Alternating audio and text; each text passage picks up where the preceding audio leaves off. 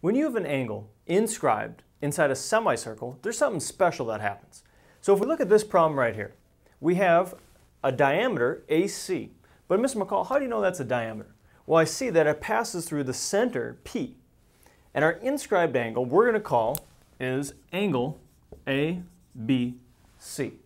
So notice that the vertex is on the circle and it's part of a semicircle. So what do we know about semicircles? Well, we know semicircles are half of a circle. So the intercepted arc here between A and C is 180 degrees. Because I know that half the circle is going to be over here and half the circle is going to be over here. Now what do we know about inscribed angles? Well, I know that this inscribed angle B is half of its inscribed arc. And if the inscribed arc is 180 degrees, then ABC must be 90 degrees.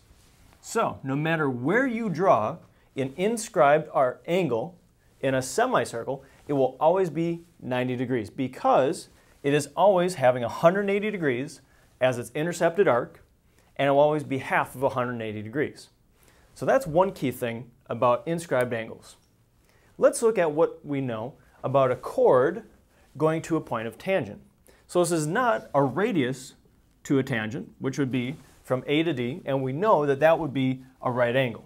What we do know is that if I draw in this chord, BD, its angle, BDE, that it makes with the tangent, is going to be half of its intercepted arc, where the intercepted arc starts at B, it goes through C, and it goes all the way down until you reach D.